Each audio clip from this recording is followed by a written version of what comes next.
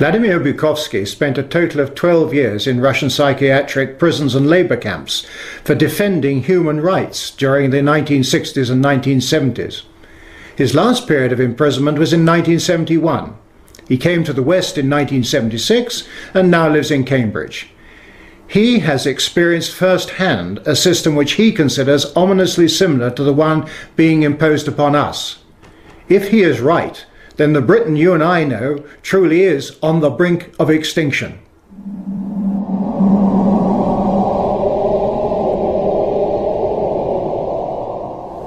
It is really puzzling to me that having just buried one monster, the Soviet Union, another remarkably similar one, the European Union, is being built.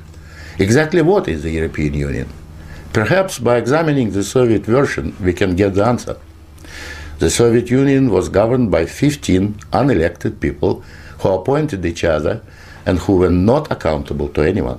The European Union is governed by 24 people who appoint each other, meet in secret, and are not accountable to anyone, and whom we cannot sack. One might say that the EU has an elected parliament. Well, the Soviet Union had a parliament of a sort too, the Supreme Soviet, which just rubber-stamped the Politburo decisions, pretty much like the European Parliament does, where speaking time in the chamber is limited within each group and often amounts to 1 minute per speaker. In the EU, there are hundreds of thousands of bureaucrats with their huge salaries, their staff, servants, bonuses and privileges, their lifelong immunity from prosecution, which is simply shuffled from one position to another, no matter what they do or fail to do. Is this not exactly like the Soviet regime? The Soviet Union was created by coercion and very often with a military occupation. The European Union is being created admittedly not by armed force, but by coercion and economic bullying.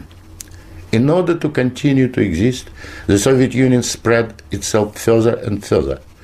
The moment it stopped spreading, it started collapsing. And I suspect the same is true of the European Union.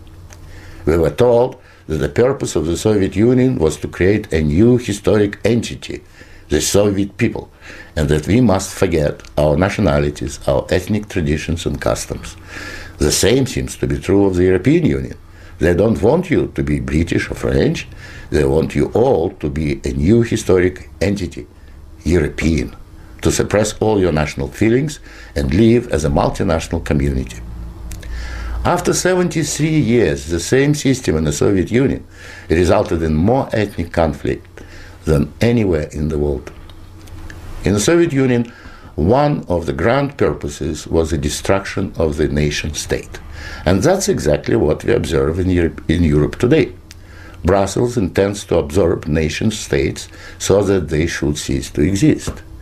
Corruption was built into the Soviet system from top down, and so it is in the EU.